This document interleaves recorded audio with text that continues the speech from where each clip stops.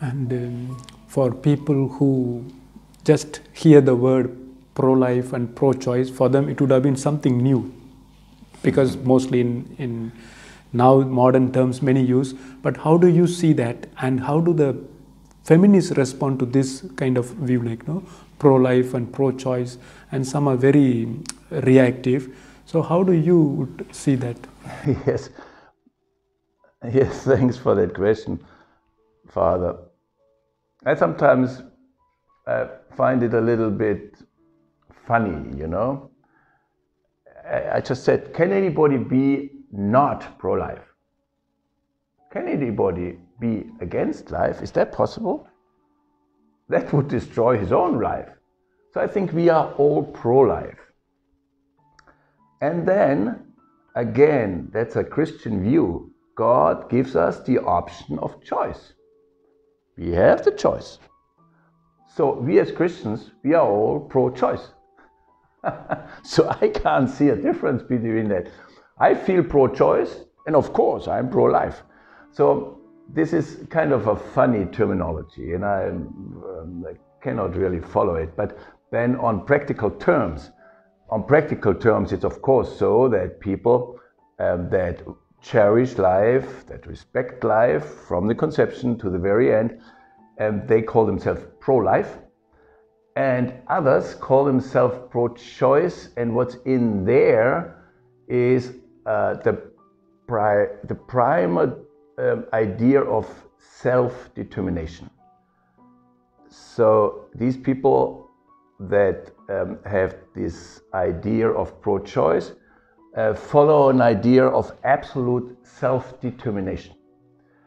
And so that then gets to these solutions of, they come to a solution that, like for instance, that was just the second part of your question, that a feminist says that as a woman, I want to have the full self-determination over myself, which is good, because we have seen in this world a lot of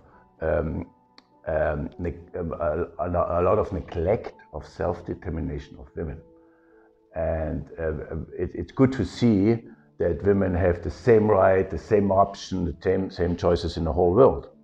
So self-determination is something very, very good.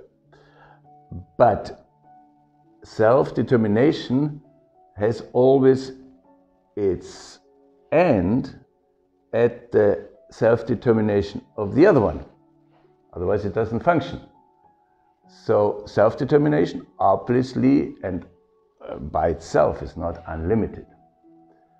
And if we now look at the subject, at the problem that we are discussing right now, there's a very special situation of a pregnant woman. Because in that very special situation, there are two human beings, and they have both their self-determination. And now, as in normal life, you have to respect the self-determination, the life of that one human being that is small, and the other human being that is a woman that is large, as an adult.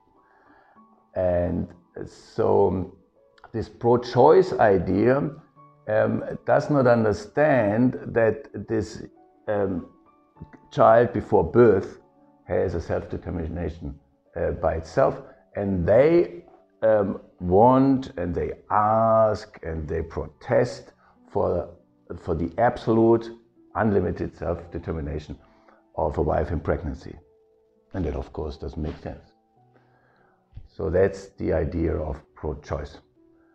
And pro-choice, to see it this way, violates the respect for the dignity of a child before birth.